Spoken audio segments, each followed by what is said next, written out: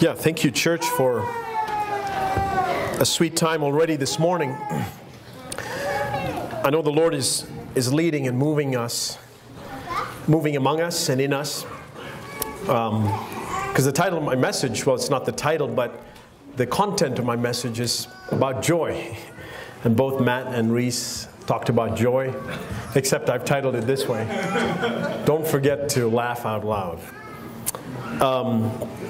Before I go there, however, I just want to say this very briefly. I won't take too much time on it, but I think for those of you that don't know, some of you may not, especially those of you who have come here in the last few years, Sarah Esch is a big reason why so many of us are here.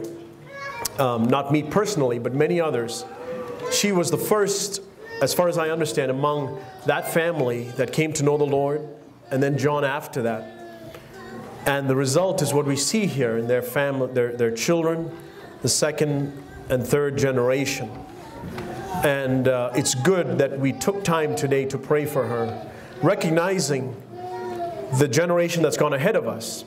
And even though, you know Sarah, you've seen her sit up here faithfully with a wonderful, blessed spirit about her. And if you spent even a little bit of time with her, you know that. And that's why it touches us so much. And as much as I know she wants to see the Lord, the selfish part of me says, no, not yet, Sarah. We want more of you. We want to receive the blessing that we've got from you for so many years. And I think the blessing we are receiving comes from even long before that. And sometime I hope she writes a book of her testimony of how she came and trusted the Lord in the midst of a community that despised her for it and took a stand and patiently waited for her husband also to trust the Lord the same way. So we'll someday maybe she'll get to write that story yet, God willing. I also wanted to say that I've been thinking about this, that there are two ministries of the Word of God that I see. And one is this verse that you know well in Hebrews chapter 4, verse 12. Hebrews chapter 4, verse 12. It says, "For the Word of God is living and active and sharper than any two-edged sword, piercing as far as the division of soul and spirit, of both joints and marrow, and able to judge the thoughts and intentions of the heart." Now, I think it's a pity that the word used here is sword. And I say that carefully, not like I'm questioning the translation or anything like that. But if you read the whole verse in its entirety, the understanding I get and the revelation I get from this verse is it's a kind of a sword that's able to make a very fine division. So it's not like a broad sword that you just swing around and slash people with. And unfortunately, some people use the written Word of God that way to cause a lot of damage. However, the understanding I have here about the Word of God is it's like a surgeon's scalpel, which is an extremely sharp knife. I think it's probably sharper than your average sword, in fact. Because it's got to go and ensure that it cuts exactly where it should cut and nowhere else. It can't be a sword that's trying to kill and just doesn't matter where the skin and the body is torn open, because the intent is to kill. With the sword, it's a scalpel where the intent is actually life. It's the kind of knife that brings life. It's the kind of knife that cuts in to divide, like he says, the soul and the spirit, the joints and the marrow. I mean, we're talking about, think about, if I just take my finger as an example, there are both joints and marrow in here. And if I wanted to divide between that and to discern between joints and marrow and cut something in there because of some infection that's going on in there, I can't bring my broadsword to it. I need a surgeon's scalpel that can go in and cut very delicately. It's sharp. It's extremely sharp. Like I said, sharper than your average sword because it must be so fine. And that's one ministry of the Word of God, is this cutting, this removal of that which is infected, sin. The Word of God goes in and divides that, not only what we think of as outward sin, say the 10 Commandments and those things that the world even maybe considers as bad. But the soul and the spirit, able to discern whether this good thing I'm about to do is based in my soul or based in my spirit. Because if it's based in my soul, it is just as good as sin from God's perspective.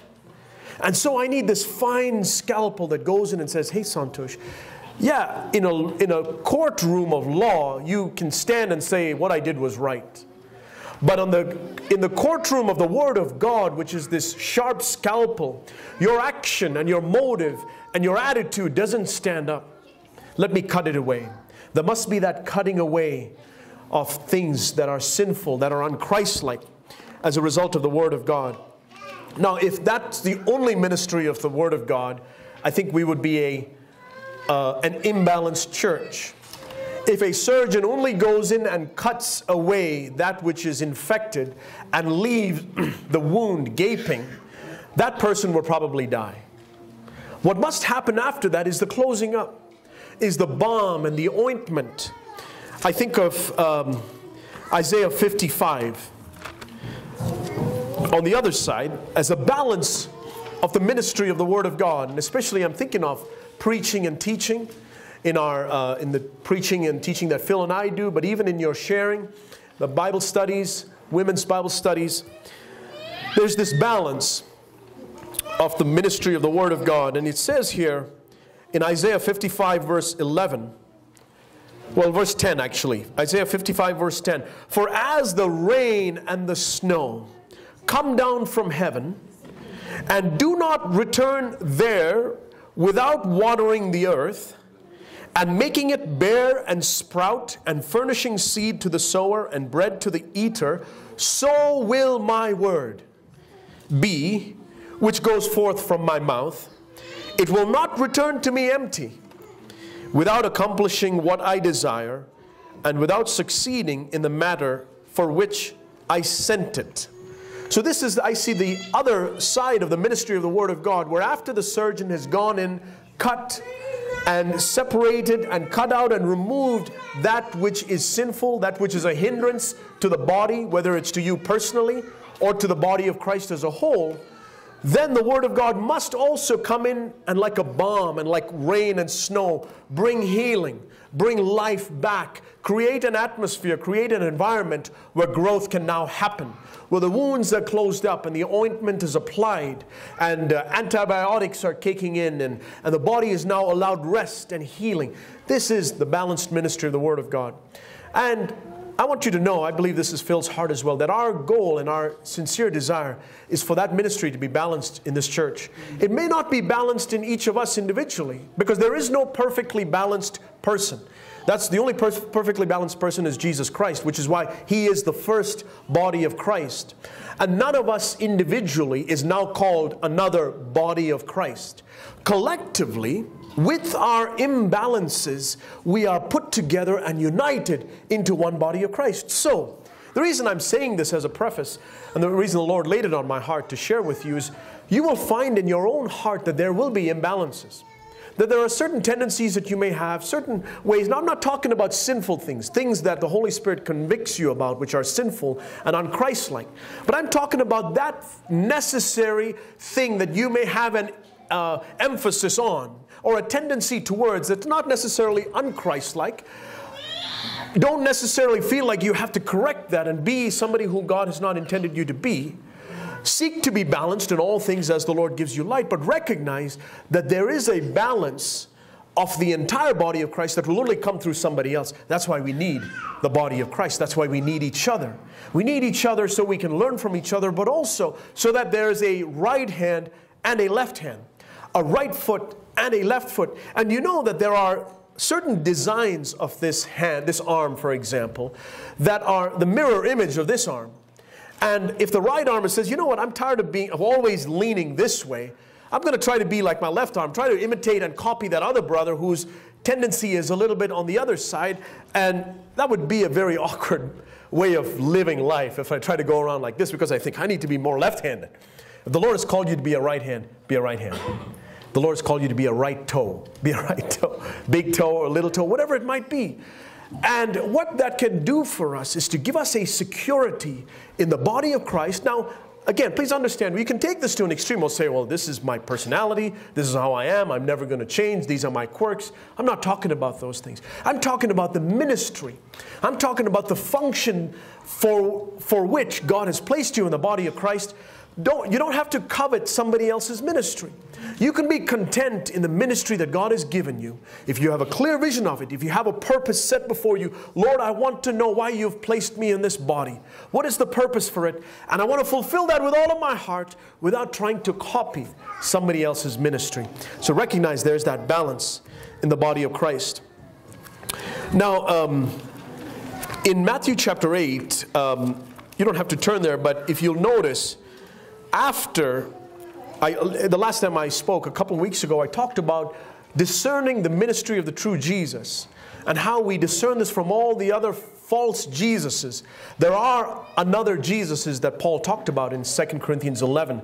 In the world already today, John said, that's there. Antichrists that look like Christ. See, the thing about Antichrist is he doesn't look like the other religions. He looks like Jesus. That's why he's called the Antichrist. He's not anti any other religion. He's the Antichrist because he's the opposite of Jesus in spirit, but very similar in language and appearance. And we must recognize and be able to discern these other Jesuses, these other spirits from the true Jesus. After we see the passage in which I stopped, where in Matthew 8 verse 18, he then goes on to talk about discipleship. And one of the last things I said in my message 2 weeks ago was that the main purpose of Jesus' earthly ministry was to make disciples. It wasn't just to cast out the demons. It wasn't just to open the eyes of the blind and open the ears of the deaf and make the lame walk. Yes, he did all of those things. But his purpose in that was to bring the kingdom of heaven down to this earth. And the kingdom of heaven does these things. It's manifest in power, where it has authority over the devil and power over sickness and power to heal, just like we've been praying this morning. Power to heal. But the purpose of that, the underlying purpose of that, is to make every man or woman or child disciples of Jesus. And I say, for example, when you see Peter's mother-in-law, after she was healed, she got up and waited on Jesus. She was there to serve him. I don't know if maybe she was a disciple of Jesus in her heart and continued to follow the Lord. So Jesus' purpose, even in answering our prayer, whether it's physical healing, material blessing, if you're in financial need and you say, Lord, I want you to help me in this financial need. The reason we ask for that is, Lord, I want to be your disciple. If you're really asking for an answer to prayer in some earthly area, with the underlying motive that the bottom line is, Lord, I want to be the most wholehearted disciple of yours on this earth, then you know that the Lord can answer that prayer according to his will, because he knows it will not hinder you from being his disciple.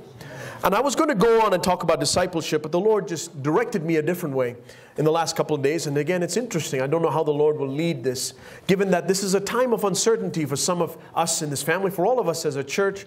But even as we pray for Sarah and are uncertain about her future or how much longer we'll have with her. But the Lord impressed it on my heart to speak about joy. And I believe that this is so important for us to understand, because without joy, we will miss the essence of discipleship. Without joy, without that happiness that Reese spoke about, without that understanding of God as being supremely full of joy, we will find a means and a way of discipleship that will lead us into bondage. And I say that as a way of confession as well. That for years I pursued, many years in the past, I pursued a discipleship that was not based on joy. And it led me into bondage. It led me into legalism. It led me into judgmentalism of others. See, I believe Phariseeism and judgmentalism comes from this, that I'm doing something out of a sense of obligation. I don't really enjoy doing it. There isn't any joy in it. And I really feel like I hate the fact that I have to live this way. And then I see somebody else who is not living this way and calls himself a Christian. And then all of a sudden I'm worked up about it.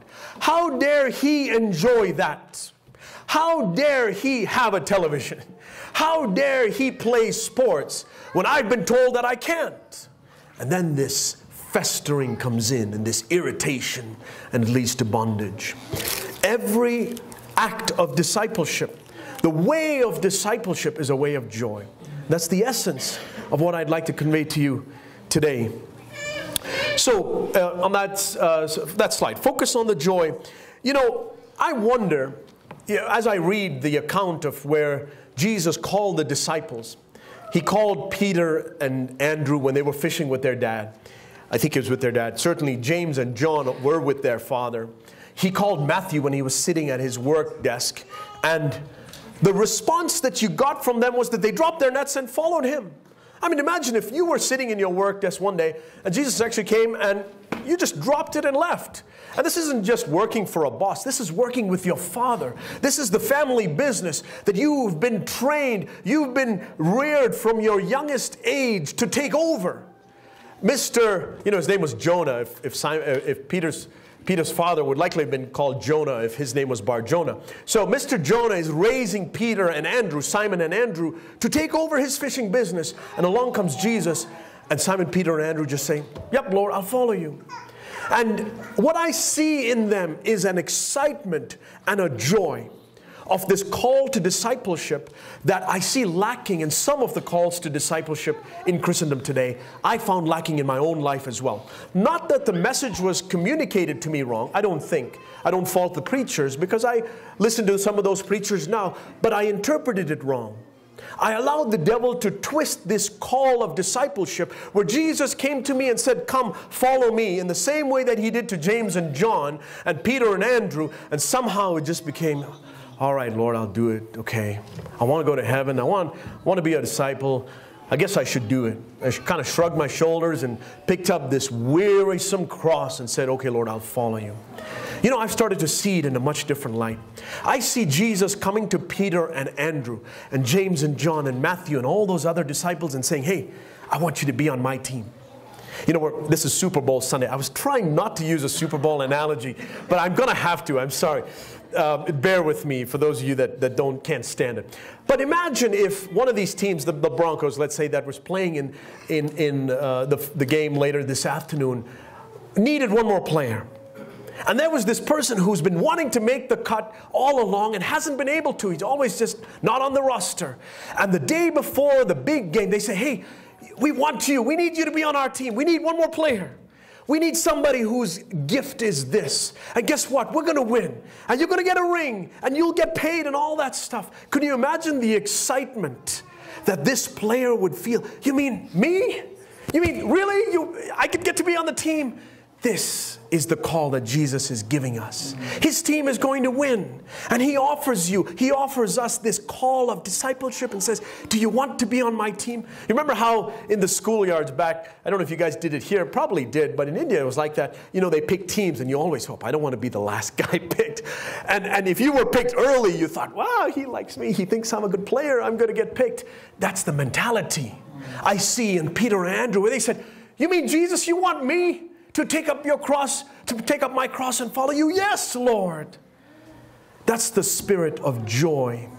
That's the spirit that Christ wants to communicate to us and transfer to us, where we hear His call now day by day and He says, "Come follow me." And I say, "Yes, Lord." Amen. I'm excited to do this because I'm starting to taste of your joy. You know, turn with me to Hebrews chapter 12. It's important for us to understand what this word disciple means.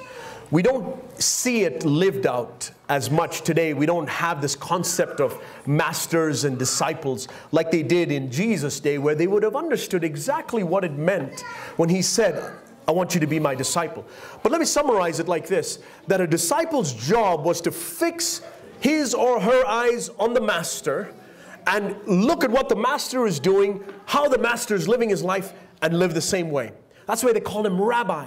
Rabbis had students who looked up to the rabbi, and if they noticed the rabbi was reading from Isaiah today, guess what? They're going to read from Isaiah today, because that's what rabbi's doing. And this was that master-discipleship relationship that Jesus was now saying, "Now I'm going to teach you how to learn from me." Like He says in Matthew 11, "Take my yoke upon you, look at me, how I'm doing it, and be my disciple." In Hebrews chapter 12, we're told how to run this race of discipleship. And I saw something in the last couple of days that I hadn't really noticed before that I want to share with you today. And that's here, where it says in the end of verse 1, Hebrews 12 verse 1, he says, let us run with endurance the race that is set before us. This is the race of discipleship. This is the race that we're all on to be fully conformed into the image of Jesus. Let us run with endurance the race that is set before us. And as you know, endurance is a difficult thing. It's like trying to run a marathon. I mean, it's not for the faint of heart. You got to keep doing it. You got to have that mental willpower, as it were, to run a marathon. And there must be that spiritual willpower to run this marathon race that we're on. That's what he's talking about. And so how do I get this spiritual willpower that no matter how long it takes, no matter how much suffering I must go through, no matter how I feel physically or emotionally, I'm going to press through until I am fully conformed into the image of Jesus. How do I do that? He tells us in verse 2.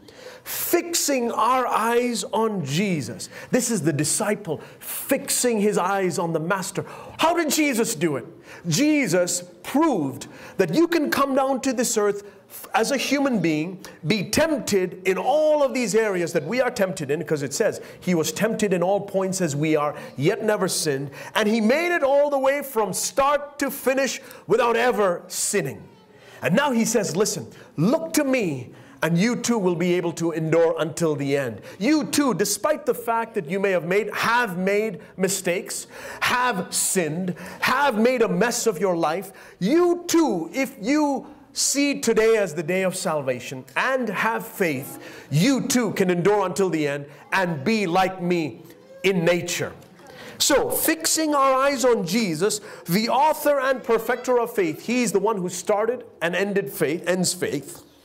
But look at how he ran the race. How was he, if I could use this term, a disciple of his Father? See, Jesus exemplified discipleship for us as well. He didn't have an earthly disciple. He was the disciple of his Father. He says, I have come down from heaven not to do my own will, but to do the will of my Master who sent me, which was his Father, to do the will of the Father. So Jesus had that master, if you will, that rabbi, if you will, which was the Father. And in that he was an example for us, where he says, I'm just looking to the Father. And he endured until the end. And now he says, now you look to me. If you have seen me, you have seen the Father, he told Philip in John 14. And so we're fixing our eyes on Jesus. And that next phrase that I glossed over for so many years opened my eyes to something new about how we're called to endure this race. How did Jesus endure this race? He had a joy that was set before him. Who for the joy set before him endured the cross. He didn't look at the cross and think, all right, I'll take up this cross, Father, if you ask me to. No, his eyes were fixed on the joy. It didn't matter if the Father plunked a cross on his shoulders, because he was looking at the joy. And this, my dear brothers and sisters, I believe is the secret to us going through life without complaining, without looking at the dreariness of the circumstances God might ask us to go through the pain and the suffering and the anxiety and the doubt and the uncertainty. What are your eyes fixed on? Are they fixed on the joy? Let me show you another verse in Matthew 13. I think we referred to this parable recently in one of our studies. Matthew chapter 13. It's a very short parable, one verse. Matthew 13 verse 44, but it's a powerful parable nonetheless. It says that the kingdom of heaven, which again is another phrase for describing this way of discipleship, this following of Jesus, this being a part of his work. The kingdom of heaven is like a treasure hidden in the field, which a man found and hid again, and he goes and sells all that he has and buys that field. Now, for many years, that's how my Bible read. Let me read it that way again so you understand what I'm omitting. The kingdom of heaven is like a treasure hidden in the field, which a man found and hid again, and so he goes and sells all that he has and buys that field. Children, if you're paying attention, what phrase did I leave out? Or young people, somebody tell me. What did I leave out? Okay, adults, help me out. From joy over it. You see why he was so willing to give. I mean, maybe he was a millionaire. Maybe he was a very rich man. He already had quite a bit. But he didn't even think twice about giving up all of that because he had a joy. Joy over finding this pearl of great price. He says, you know what? I found it and I'm so excited about this pearl of great price that you can take my whole house. I mean, take my land, take my savings and everything. I have found the pearl of great price. This is discipleship. From joy over it, he says, I'll give up everything. And I realized as I look back on my life that the reason I was so reluctant, so stingy about giving up. You mean, Lord, I got to give that up too? You're asking me for something else? What else are you going to ask me for next? I realized I hadn't seen the pearl of great price. I didn't have that joy. And when as my eyes are starting to be opened to the pearl of great price, which is Jesus himself, one pure and holy passion for Jesus himself, I'm starting to taste of that joy. And now when the Lord asks me to give up something else, I says, Lord, yes, because I found the pearl of great price. Just don't take Jesus from me. Don't take anything else of your divine nature from me. Don't take Jesus from me, Lord. You can take everything else because I have this joy. From joy over it, he sells everything that he has. This is the disciple following in the master's footsteps. So that last phrase I have on there in red, follow Jesus in focusing on the joy. Remember this, church. Let's remember this. I'm trying to speak that as an encouragement to my own heart even now. Follow Jesus, focusing on the joy. He did that, and he proved that's the only way you'll make it to the end. If we are to endure until the end, which Matthew 24 says, only those who endure to the end will be saved. The only way we'll make it is if we're imitating Jesus in this. Focus on the joy. Focus on the joy. I want to show you a picture on that next slide. I like this phrase. I think it's a good phrase for us to remember as Christians. Laugh until your belly hurts, and then just a bit more. I wonder, as you've meditated on your Heavenly Father and your example, Jesus Christ, has it brought forth a laughter in your heart? Has it brought forth just a rejoicing, a smile on your face? You know, the countenance reflects a lot of things. In Genesis 4, when God speaks to Abel, he says, your countenance has fallen.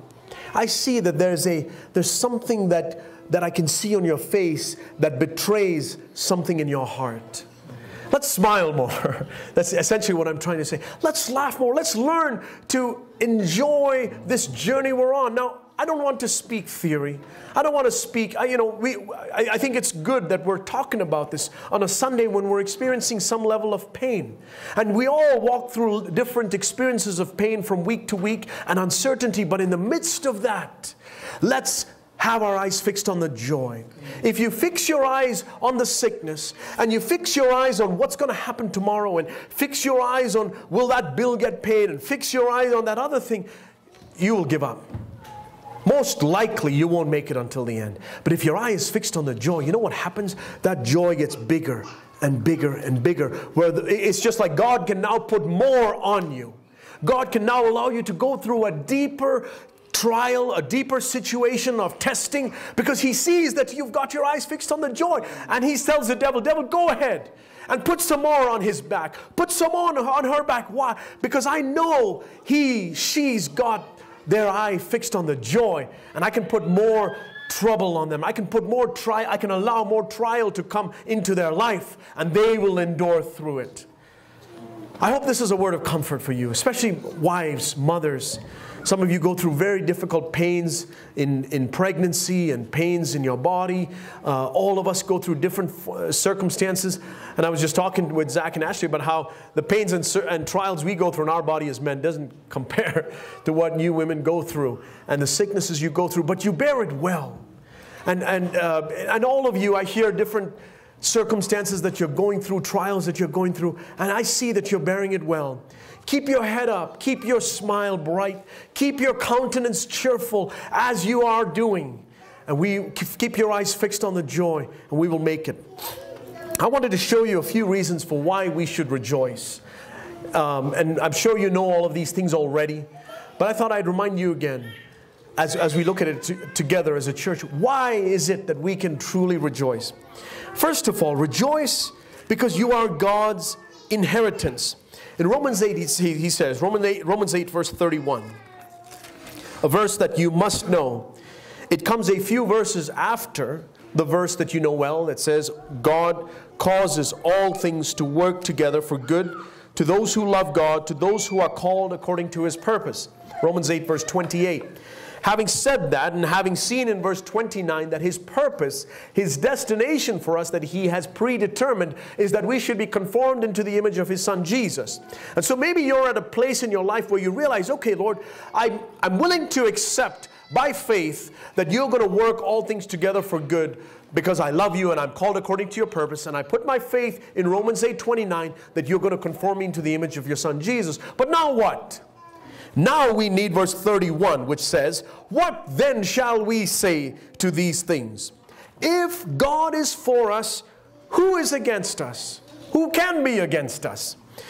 He who did not spare His own Son, but delivered Him up over for us all, how will He not also with Him freely give us all things? Paul hearkens to the fact that the Father sent down Jesus, which was His only begotten Son, we read in John 3 verse 16. He had an only. This God who owned the cattle on 1,000 hills and has need of nothing, had an only, which was the Son Jesus, fully God. And He sent Him down here to this earth and gave Him up freely. And Paul says, when you look back and see that your Father was willing to give up that only that He had, now how much more will He not freely give you all things?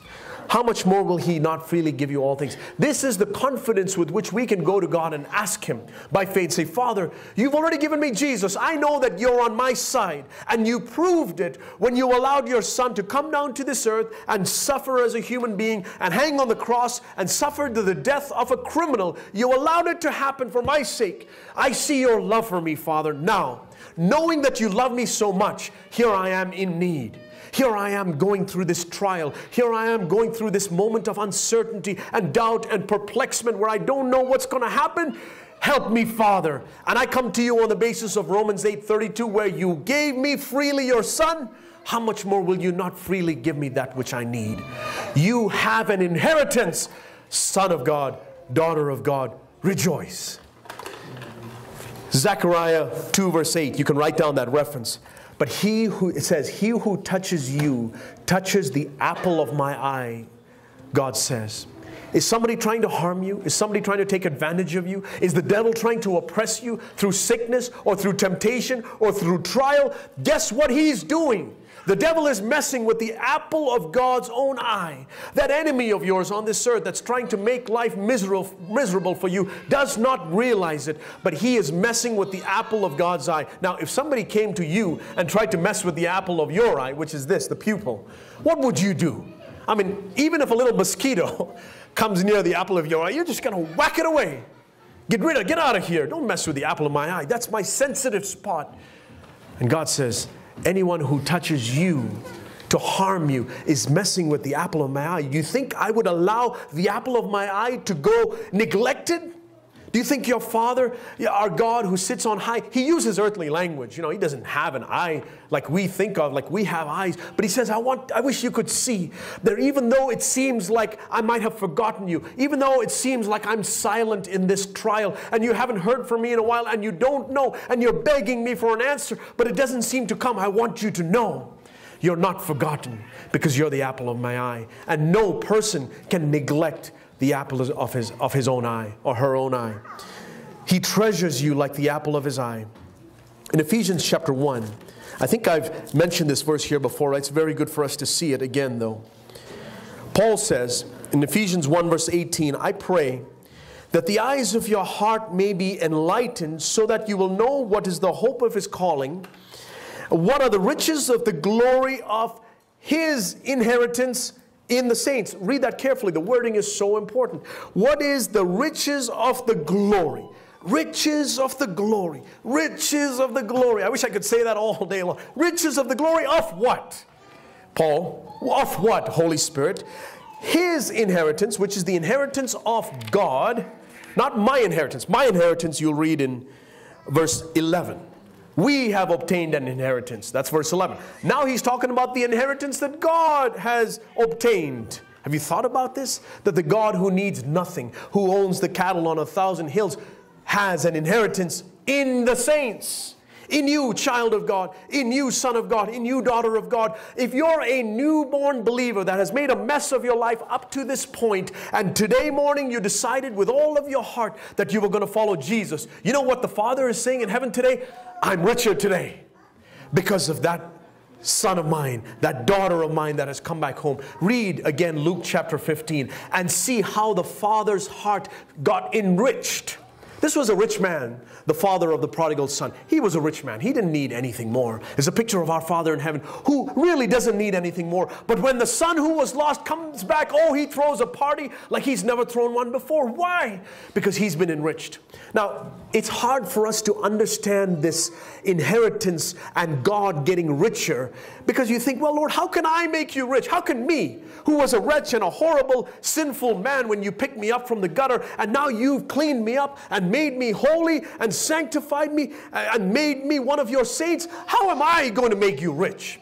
The closest example I can give you to that is as a father, when my children were born into my family, did I spend more money on them? Yes.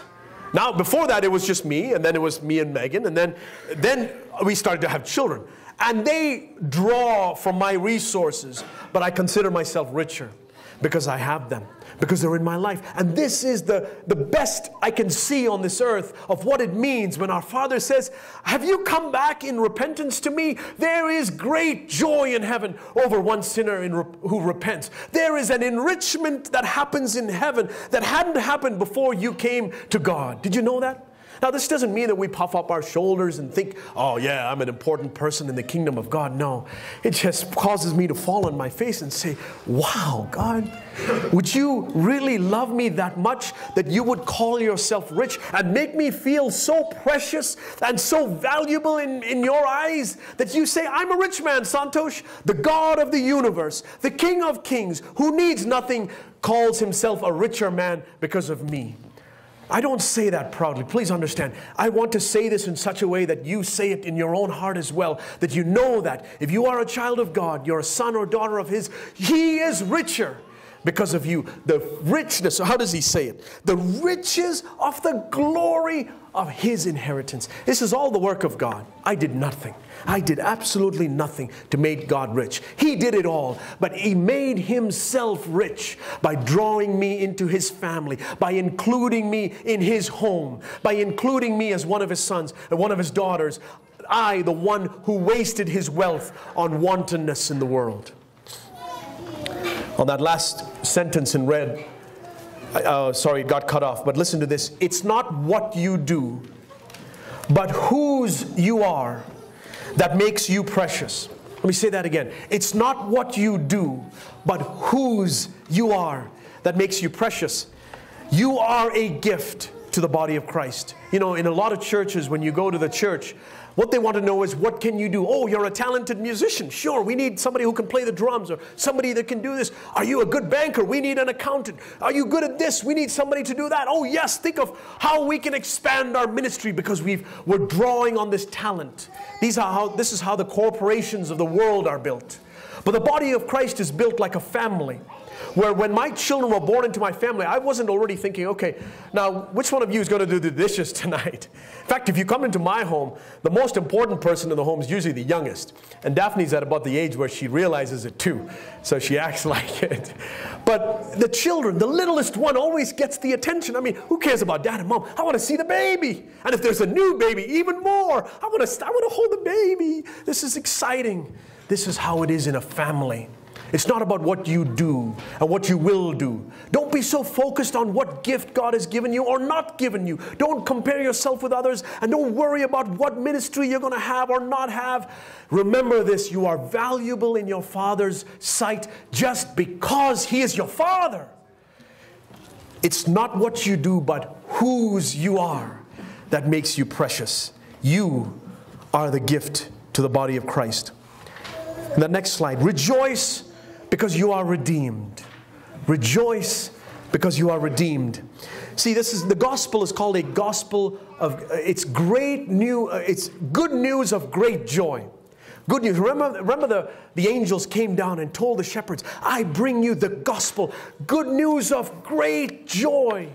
And sadly, the gospel has been twisted by legalistically minded people, by Pharisees, by people who are interested in laying heavy burdens on people without lifting a finger to help them.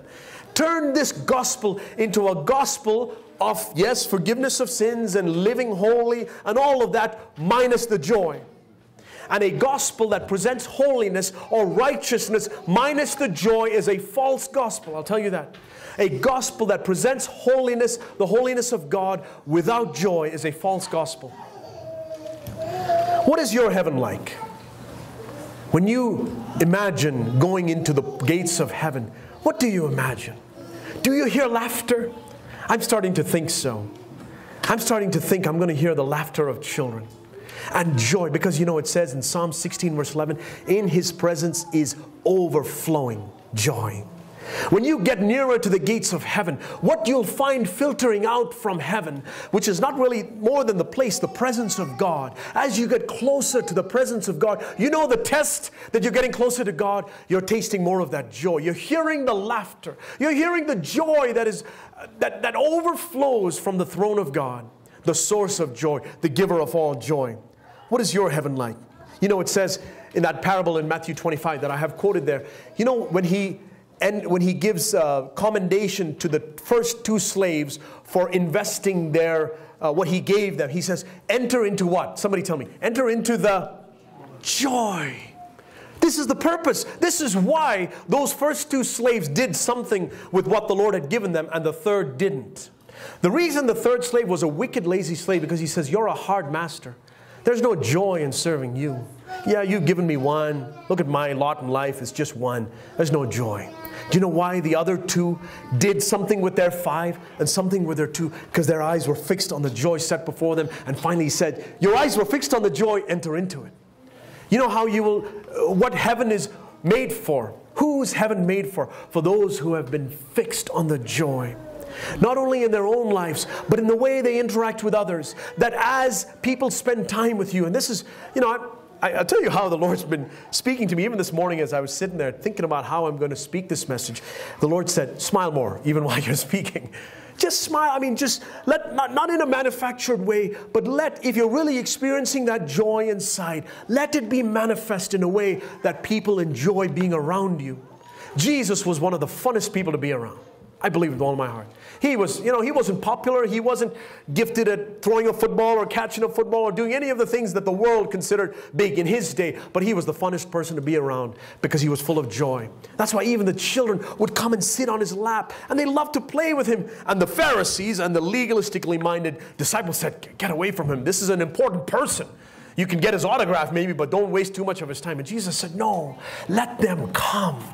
Because I want them to taste of this joy. And like Reese brought out in what he shared, it must be that our children are so infected, I use that word intentionally, with the joy that permeates out of our lives, with the laughter that happens in our homes and happens in our gatherings here and in our fellowship downstairs, where I love that fact. I mean, sometime do this when you go down for lunch. Just stop for a moment and shut out all, you know, the conversation that you're in. And it's going to be really loud, but listen to the laughter. There's a lot of laughter. That's a sign of family. The family that laughs together stays together. I believe that. You know, you can be super spiritual and think, yeah, the family that prays together stays together.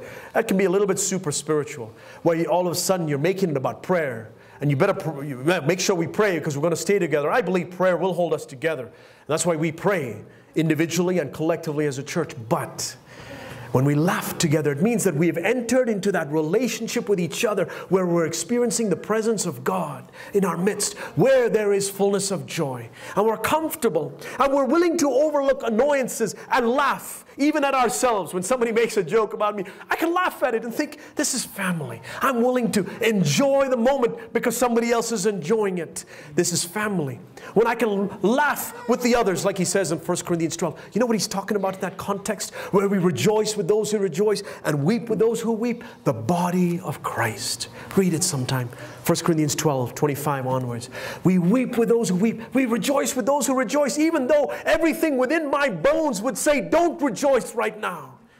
And then I hear the Holy Spirit and my Father in heaven calling me to a life that transcends my circumstance. And He says, rejoice in the Lord always. Again, I say rejoice. I'm going to end there. I have more next time. Amen.